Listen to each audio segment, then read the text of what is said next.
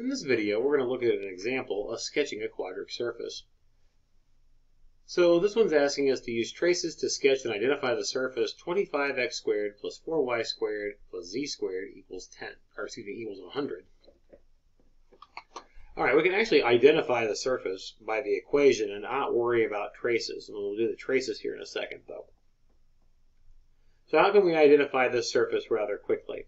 Well, we notice that each of the variables have been squared. And each of the variables are all positive. Okay. So each of the variables are squared, each of the variables are positive, tells us that we either have a sphere or an ellipsoid. Those are the only two possibilities. In order for this to be a sphere, we would have to have the exact same coefficient on all three of these terms. The coefficients here are different, so it can't be a sphere, it must be an ellipsoid. Alright, so to figure out what the traces are, let's go through and put the individual variables equal to 0 where we need to, and see what kind of a shape we get. So if we put z equal to 0, consider the xy trace, we get the ellipse 25x squared plus 4y squared equals 100. We're going to put this in typically what we refer to as standard form. We'll divide both sides by 100.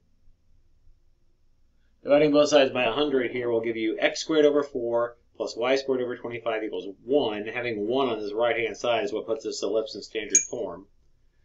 The number in the denominator, the square root of that tells you how far out and back in the x direction you move from the center. The square root of the number in the denominator for the y squared tells you how far left or right in the y direction you go. So this is going to go out and back 2 units and left and right 5 units, which we can see on the graph. The xz trace comes about by putting y equal to 0. We get the equation 25x squared plus z squared equals 100. Dividing both sides by 100 again puts this in standard form. We go out and back 2 units. We go each from the center. We go up and down 10 units from the center. So that's this ellipse here. And then finally for the yz trace, we get the equation 4y squared plus z squared equals 100. Divide by 100, you get y squared over 25 plus z squared over 100 equals 1. We go left and right 5 units and up and down 10 units. So we can see from the traces now that we have this ellipsoid looking figure. And then we shade in the rest to see what the ellipsoid actually looks like.